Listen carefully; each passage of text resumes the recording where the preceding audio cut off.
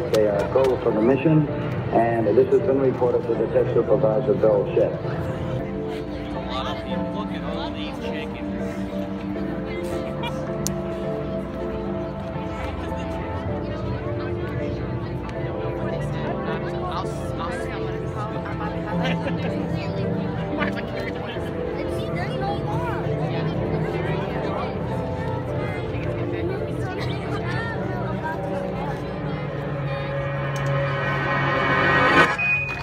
The spacecraft test conductor for the lunar module reported that Eagle was go. The swing arm now coming back to its fully retracted position as our countdown continues. T-minus 4 minutes, 50 seconds and counting. Will we be in an hour of change and challenge? In a decade of hope and fear? In an age of both knowledge and ignorance? The greater our knowledge increases, the greater our ignorance unfolds. No man can fully grasp how far and how fast we have come. But condense, if you will, the 50,000 years of man's recorded history in a time span of about a half a century. We know very little about the first 40 years, except at the end of it, advanced man had learned to use the skins of animals. Then about 10 years ago, under this standard, man emerged from his caves. Only 5 years ago, man learned to write. Christianity began less than 2 years ago. The printing press came this year.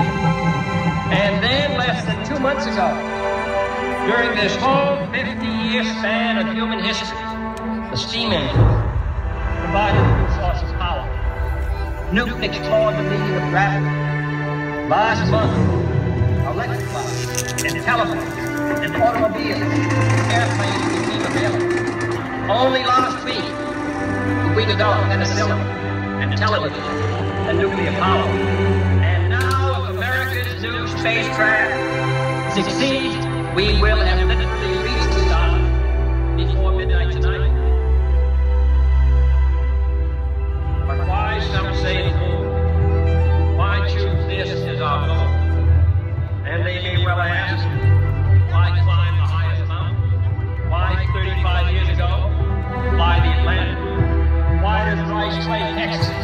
We choose to go to the moon. We choose to go to the moon.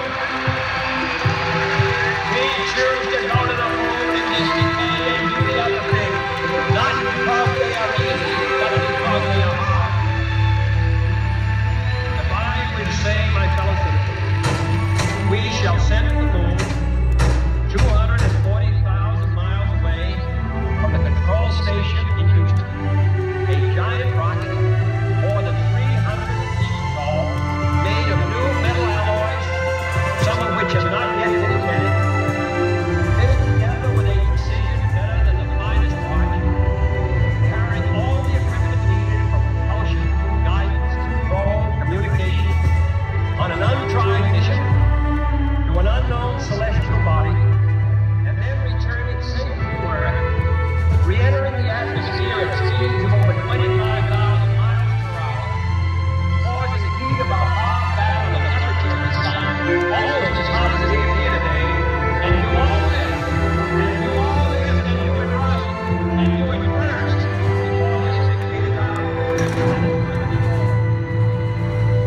T-minus 1 minute, 35 seconds on the Apollo mission, the flight to land the first men on the moon. And therefore, as we set sail, we ask God's blessing on the most hazardous and dangerous and greatest adventure on which man has ever embarked.